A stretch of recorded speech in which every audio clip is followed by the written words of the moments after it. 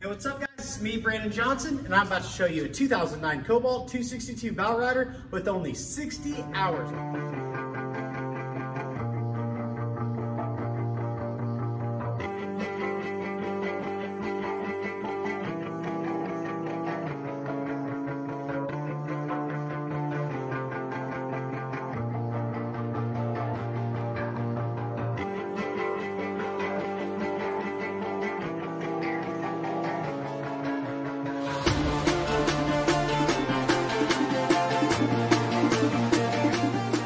Is to show you this boat that I have for sale here at Heartland Marine where I work. So I want to try to keep this video as short as I can. So we're going to do a butt seat test to see how much room there is on the inside, check out the gel coat condition, check out the interior, and that'll be it. Let's get started right now. But first, I'd like to introduce our channel. I've been passionately selling boats for over 19 years. The purpose of this channel is to help you and your family enjoy boats and boating just as much as my family and I enjoy it. So thanks to the help of my staff here at Heartland Marine and my sons, we've been able to successfully upload hundreds of boat reviews, instructional operation, help, and how-to videos. I don't ask for anything in return, except for the opportunity to possibly help you find a boat when the time comes. So to stay up on everything we upload, click that subscribe button below and stay tuned. Nice. Now it's time for the butt seat test. The butt seat test is where I get in the boat and show you how much room there is for your friends and family. Catfish chairs, we have 1 and 2, 3, 4, 5, 6 realistically, 7, 8. So you can easily put 8 in the sole of your boat, which is the cockpit floor, coming up into the bow. We have 9, 10, 11, 12. Now these seats fill in, that's how we get 12. They can come out and you could still get 12 because you can do 2 up here and actually give you a lot of leg room. If you're interested to know how boat capacity ratings are given by manufacturers, down in the description below, I'll include a link to a video that explains that. Now let's look at the exterior of this beautiful Cobalt. Hey Dad, that's a cool whip. All right, now we're gonna look at the gel coat condition. So here at Heartland Marine, we own our inventory. We buy trades and take trades. Every boat that comes in, we inspect, check, clean, and correct all before we sell it. Doesn't bother me to point out flaws. That allows me the ability to tell you what I can and can't, will and won't fix before I sell it. I found 4 small, I mean this one doesn't look small, but it's a rub mark. 4 small areas in the gel coat that will fix. And I'll point those all out. So that's 1, if I forget. 2 is on the starboard side aft corner below the gunnel there. Dropping down whole side, keel, lifting strakes, reverse chine, all look wonderful. It's got the stainless steel bow scuff plate on the stem, stainless steel docking light housings, which are beautiful. The hole's a lot smaller for those too. If you ever see the ones with the plastic, that hole in there is enormous. Okay, 100% freshwater boat, was a dealer trade on a fancy ski boat. So that was 1, then I talked about 2, 3 spots on the gel coat, then I counted these as 4. All right. That looks worse in the video. So our eyes see at 30 frames per second and I shoot my videos at 120. So you're actually more likely to see imperfections on the video than you can with your own eye. Or it increases the severity of it. That's what I really should be saying. Either way, we'll fix that stuff. We have lights above the swim platform back here. Dual prop out drive. A little bit of touch-up paint won't hurt that. It has just a touch of electrolysis. Dual prop drive. That drive completely is covered by the ladder. Now we're going to jump inside and take a look at the... Normally, I keep the camera and show the inside of these boats, but this is so beautiful, I wanted to have Mr. Marty, my brother-in-law, hold the camera and show me showing it to you. So I love this back here. We have a low water swim platform we're standing on. Now, when you're standing on this swim platform, it puts enough weight on it that the soles of your feet are wet, so kids can just swim right onto the boat. So port side, aft, you know, kids always want to grab stuff. They always want things, skis, noodles, swim chairs, whatever.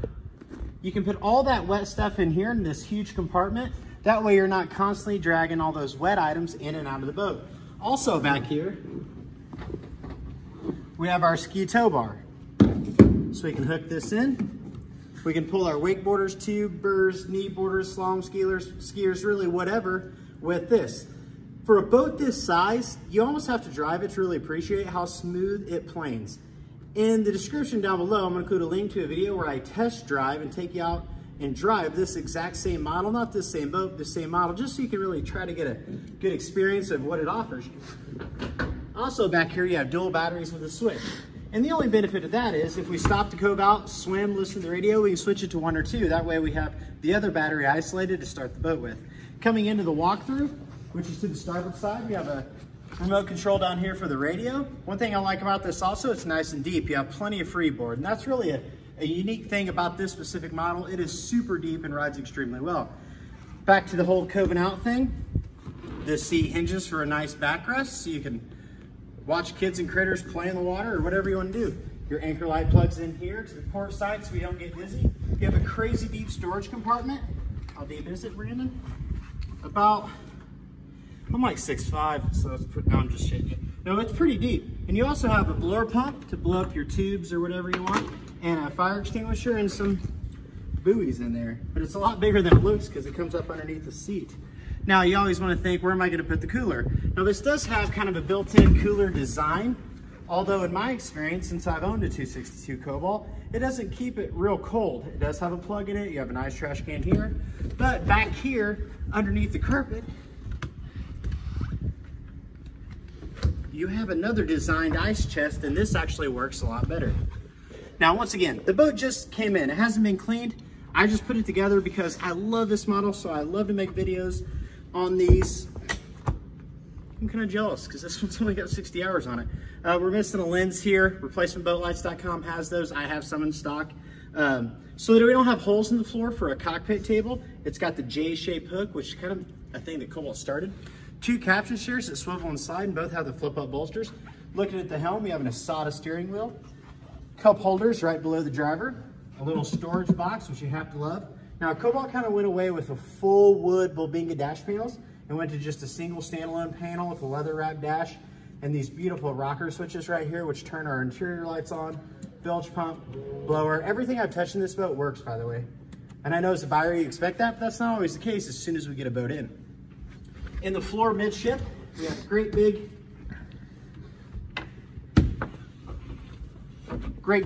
ski locker.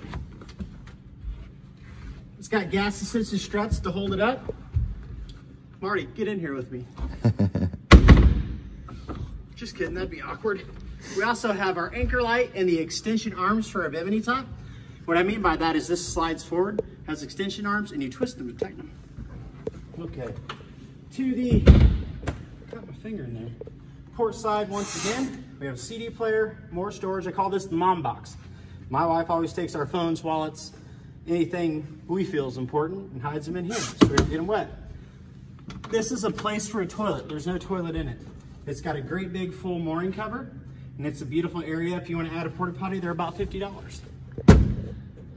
Right here, we have a wind block door, and I know this is just a small thing, but in my boat, and a lot of these I've seen, this doesn't line up to hold it. So again, it's tiny, but it's very frustrating if you're trying to shut this door and you can't get it to line up. Cobalt also squared off the windshield in this model, so it really opens up the sole of the boat, which is the cockpit floor. Coming into the bow, all the carpeting snaps out once again. Huge storage compartment right here above the helm. I can get down in there all the way too, but I'm not gonna do it. So you have another cover, that's where your table stores. Again, these cushions come out. Right up here, dead center bow, great big storage compartment. And one thing I always talk about when I can is the back of all these seats are in nice shape. That means the boat was stored well. I love how they wrap the leather inside the gunnels. Great big strong cleats, anchor locker, and based on condition, I don't think there's ever been an anchor in there. It's pretty darn clean. This is even shiny underneath with a gas assisted strut. Well, now I'm gonna show you that motor. So that we have less things to break, we have a manual engine hatch, so we just lift it up. We have 2 very strong shocks that hold up the engine. So once again, for a boat that has not been detailed, this is really what you hope to look at or find when you pop that hatch open.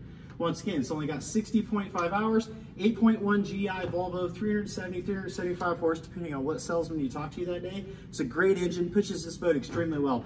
I have sold these with 6.2s, 377 mags, 5.7 GXIs, which are 320 horse, and it does truly run fine.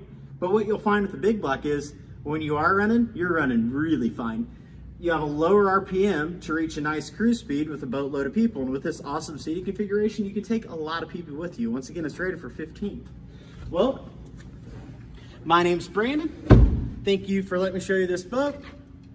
What else was I gonna say? Please subscribe if you haven't, and I'll see you on the water.